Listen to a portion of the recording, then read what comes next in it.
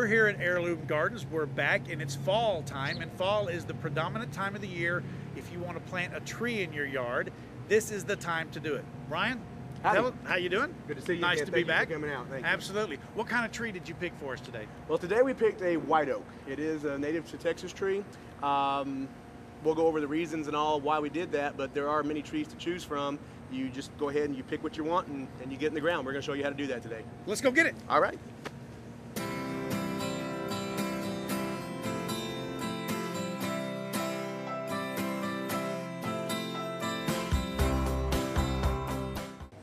We're back, and as you can see, we've gotten our tree. Brian, you've selected an area here that's pretty much full sun. Why this area? Yes, full sun. Well, on most of your trees, Kyle, you got to remember that you got to look at the height of the tree, the area that it's going to change, because underneath that, you're going to wind up having shade in a few years. Right. So take into account all those different features that you're looking for. This particular tree is an evergreen. Again, it is going to grow probably 45 to 55 foot tall. Okay. So yeah, everything around us will be in the shade in a matter of 5-10 years, something like that. But what other things you got to consider is, do I want fall color? Do I want? Right. There's just a lot of different features to consider. Right. What we're doing on this particular scenario is, I want you guys to see how to dig the hole. We here in the Brazos County have a lot of clay. I mean, it's bad, and then you add that to the fact that we have so much salt in our water. If your hole is not a good drainer, we're in trouble, because it's what not can you do to help that? Matter of fact. Well, when we plant a tree for you guys, we actually incorporate gypsum. There's a package of things, and I think you guys have that on camera somewhere. And that's where we'll end up. We'll see that whole. The main thing, though, Kyle, the main thing is make sure, and we have this happen all the time. Customers who plant their own trees, they're like, well, look at this weird area right here, and if they're going to go, I want the tree to be planted up to here. Well, guess what? If you plant it any higher than the soil that's in this pot, you're going to kill that tree. Okay. So just to help with settling, when we plant a tree, we plant it about 3 inches out of the ground and then mound up around it. Elevate it a little bit, that way it settles down into its natural hole. Tell us a little bit about the star here. What kind of tree is this? Well, this guy right here, again, is a white oak. It is an evergreen tree, similar to a live oak in the aspect that it does not lose its leaves in the wintertime. Okay. And what size is this? This is considered a 15-gallon. Okay. Are there any, for this area, are there any different sizes that do better, like a 5-gallon tree, or? Not really. Not really? Just in patience is the only thing. Most people want to start with a little bit larger tree if they can. They want their shade quick. Right. Exactly. Well, let's set it down to the hole here. We're going to get our hands dirty. Concept of what we're doing here, we want to show you guys how big this hole actually is. So we're going from that. So by putting it in the deal. Oh, where'd you go, Kyle? We're here. Okay, so the bucket actually, so if you do this at home, you want the bucket, what is that, 4 or 5 inches? Or this is the ground level here, so you want that about a little above what the natural ground is. Correct. We dug the hole out. Now what's going to happen down here, guys, is when we take this out of the pot, we're actually going to add a few inches of soil back to it. Right. Okay? And then that will put that crown of it about 3 inches above the soil. Okay. So that's what we'll do. Okay, let's get this guy back out. So you're adding gypsum now for what purpose? Gypsum does a couple things for us. One, helps with the clay issue that the Brazos Valley has. Right. You can't really put too much gypsum. Doesn't hurt. It's not going to burn. It's not a fertilizer or anything of that sort. What gypsum's going to do, it's one of the tiniest particles, and it breaks up the clay particles, which is the smallest soil particle. Okay. It also helps with the salt issue. If this hole does not drain well, the gypsum helps tie up the sodium molecules in the water that we have. Okay. So, what's a good way to? When do you actually take the tree out of the bucket here? Once you get the hole prepped? Pretty much. Okay. And then actually the agriform, we typically put a little bit on the bottom, but then I personally like to fill the hole about halfway and put the rest of them out there. And so what are these pellets you're dropping in here? Agriform pellet is a rooting hormone, or a rooting fertilizer, like per se. A stimulant for the roots to promote quicker growth type thing? Exactly. Very inexpensive. Very inexpensive. Okay. Couple things to consider when you're pruning the tree. Right. Branches never, if they start at this level, they will never grow up. People have that misconception all the time. So this branch will never get 8 feet off the ground. You have to keep pruning until you reach that point, and then that's where that branch will develop. Where do you prune a limb at to get the best growth for the tree and the best care for the tree? Couple things I want to show you on this one. If you trim right here. Okay. So that's what, maybe 1.5 inches, 2 inches away from the trunk? This is one way of doing it, but I'm going to tell you why. If you leave the stubs as this caliper is small, it will make your caliper of your tree get bigger faster.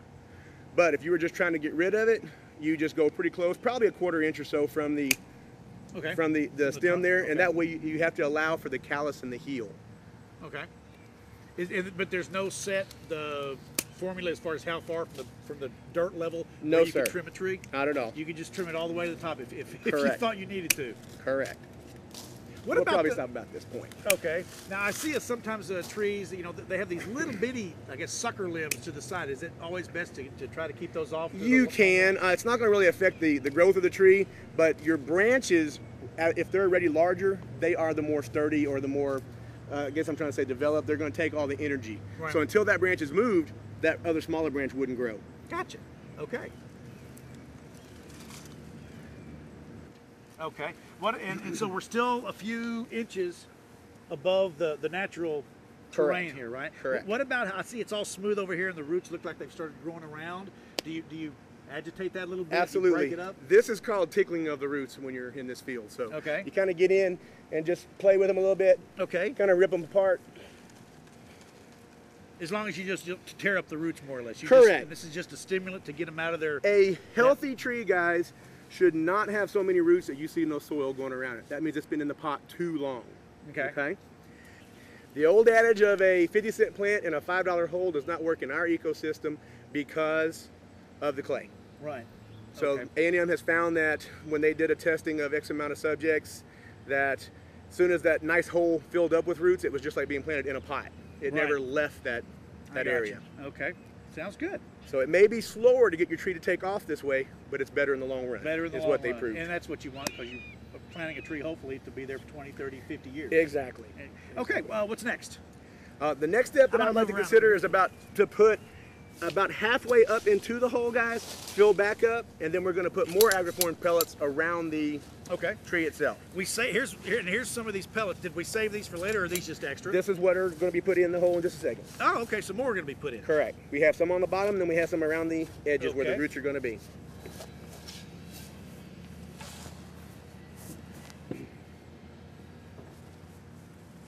You said earlier a tree that's in a pot you can plant any time of the year. Correct, because your But- roots have not been damaged. Right, but obviously this is the best time of the year to do it. Correct. The reason fall is number one for planting in our market is our ground doesn't get cold enough in the wintertime. Right. So the roots continue to grow even through the times when the tops are dormant. Okay. Okay, doke. So what he did was he just put the pellets back in, as you can see. You just drop them down their hole and just spread them out like at 10, 2, and 4, like the old Dr. They Pepper dissolve method. slowly, so the Okay. roots will have a way to get to them. The next step is to actually take the extra amendment soil and then fill it back up. Okay, and we'll just fill that up and build a small mound Correct. around the tree, right? Okay.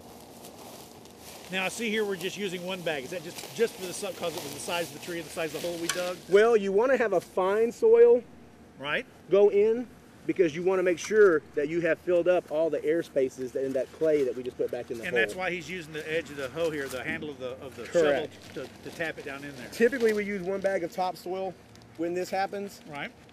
per tree. Now how long will it take this tree to get established in this hole?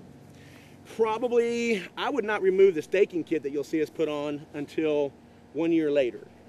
Oh, okay. Okay. Make sure as you're filling this tree, we normally would be putting water in at this time as well. Right. So you're trying to make sure all air pockets are taken care of. Never depend on the biggest misconception of when someone plants a tree, they're like, hey, we have irrigation Right. in our lawn. Well, guess what? Irrigation is only designed to give you 1 inch of water per week. Right. Trees, a new tree will need more than that. Okay. Notice how the holes are all settling down now. We've Right. got lots of sinking going on. And I'm also seeing, I guess these are just the little feeder roots that are getting exposed. That's okay? That's okay, because that's going to be mulched over here in a minute. Oh, okay. That pretty much will probably settle the hole, guys. Okay. And then the next step we'll do will be to install the mulch on top and then go back with the liquid fungicides And so we killers. put the mulch on first, and then we go back and hit it with the root stimulator and the super thrive. Correct. So he's going to put the mulch on. Looks like it's been here already for years, doesn't it? It does. Same scenario. Do you pick a certain, if that's a 20-pound bag, you use half of it? Pretty much, yes. Depending on the Yes. size of the tree? Now, very important again. I have people come in and ask this all the time. I've seen this, and I've never had it let explained. mulch come up here, guys. As this part down here, as the mulch begins to rot, it actually Right. kills your cambium layer, the part that carries the nutrients to the tree. So you want to pull the mulch back away from the trunk or from the Correct. main stem of the tree. Never have it on it. Okay. But other than that, So, you just build up a little berm is still okay, berm like all old around fashioned. it. Okay. But yes, you still have to put a little bit on the trunk, on the top, just to keep the roots from being Right. exposed. Right. And this also helps with water retention, correct? Correct. Well, mulch typically isn't going to help you because it's so porous. It's like putting sand up here. Okay. Now, the old adage where you build a dirt mound, that's where you get all the water to hold in there. Oh, okay. Again, dangerous in our ecosystem because of the clay. Because of the clay, and it will retain the water. Now, we've already put this together. This is a Super Thrive. We use this all the time. What is Super Thrive? It is actually a hormone-based, it's not really even a fertilizer. It's like a vitamin. Okay. Okay? So plant vitamins. This, the root stimulator, is more of it actually has a hormone in it. Both of which, though, help take it off, to get the take off. So again, this guy's mixed, I think, was it 4 tablespoons? 3.5 tablespoons per gallon. So we just mix a little small batch. This is 1 capful per 5-gallon bucket. So this stuff goes a long way. Yeah, I remember that. It just takes a little green cap, and I mean, it's like a thimble. It's exactly. Very, very small. Very tiny. You'll buy this little jar, and it'll stay in your garden or in your shed for years because it takes so little of it. Exactly. Okay, so he's poured the mixture on. What next? We're going to have to stake it. Always stake your trees at least the first year, guys. If you don't, they're going to get too much movement, and any movement of that root ball will cause that the new roots to break off. Okay. So you got to get it done. Okay, so he's going to bring the stakes over.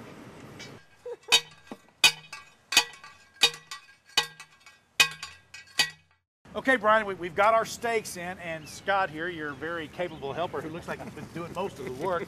Explain the strapping technique and why we're going to put the poles down for this guy. All right, this particular strapping technique is called chain lock.